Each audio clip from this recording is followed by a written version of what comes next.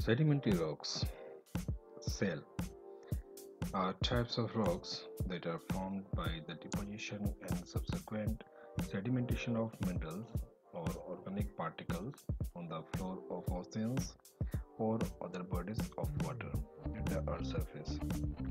Sedimentation is the collective name for the process that causes these particles to settle in place.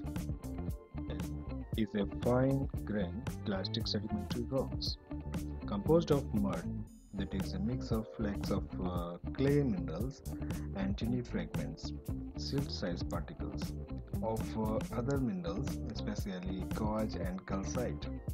Shale is characterized by breaks along thin laminae or parallel layering or bedding less than 1 centimeter in thickness, called fissile.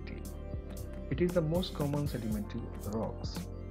When we show on its structure, shale typically exhibits a varying degree of facility, breaking into thin layers, often splintery and usually parallel to the earth, otherwise indistinguishable bedding plane because of the parallel orientation of clay mineral flakes.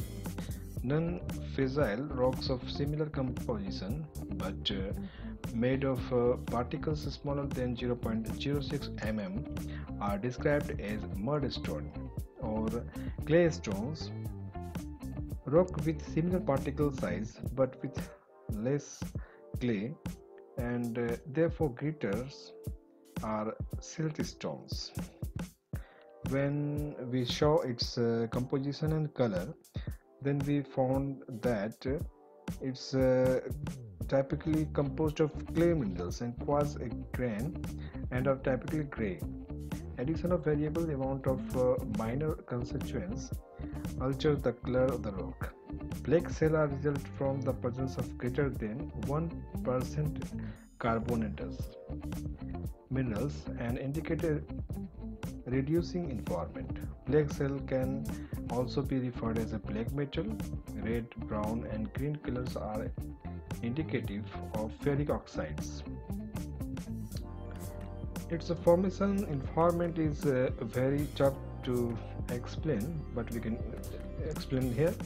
The processes in the rock cycle which form shale is called compaction. The fine particles that compose shale can remain suspended in water long after the larger particles of sand have deposited.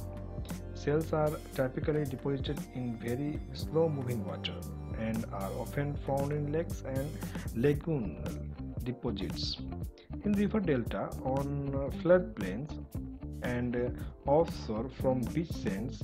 They can also be deposited in sedimentary basins and on the continental shelf in relatively deep quiet water. Here, which we are viewing this rock, is a type of bituminous shale, that is rocks containing organic substances called kerogenes, but I think here is very less amount of kerogenes. When there is a sufficient quantity of kerogenes, they can be exploited to produce oil and gas. Fuel is found over the bed of coal, and there is a very good possibility of kerosene possessing quantity, but in these rocks it's not a possibility of containing kerosenes. Thank you so much, friends. Thank you.